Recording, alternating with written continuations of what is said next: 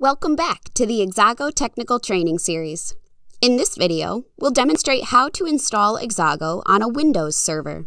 The first step is to download the application installer. For information on accessing the installer, see the introduction video of this series. Run the installer as administrator. If Windows Defender prevents this process, it can be bypassed by clicking More Info and then Run Anyway.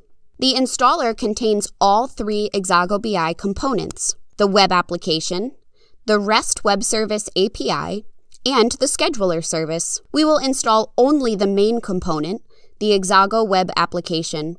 At this point, we can follow the steps in the wizard to install Exago. To choose the installation location, specify the virtual directory as well as the physical location for the install.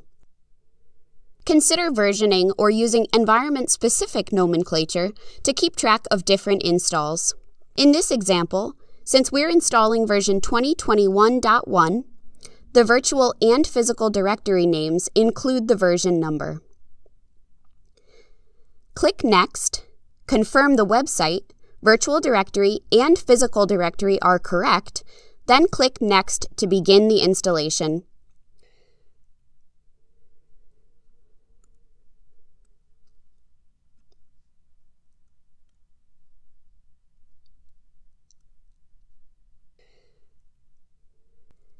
Click the X to close the Exago installer. Once installed, we need to ensure Exago is using a valid application pool. Open your IIS Manager and select the Exago application. Verify the application pool running Exago has the properties .NET Framework version 4.5 and Pipeline Mode integrated.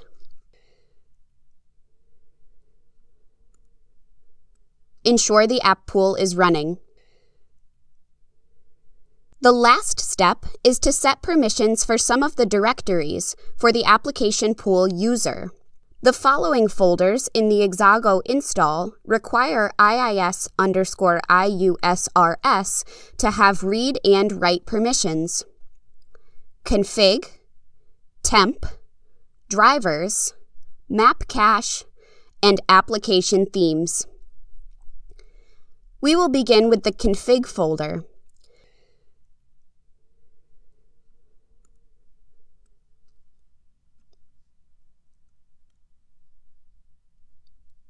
To set these permissions, open the security properties for the folder and add the user IIS_IUSRS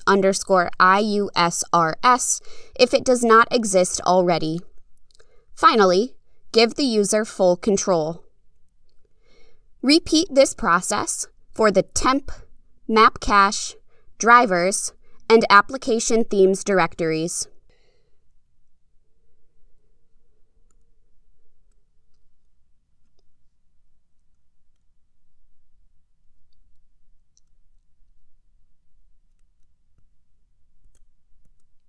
Before starting Exago, ensure the website and web server under which Exago was installed are running.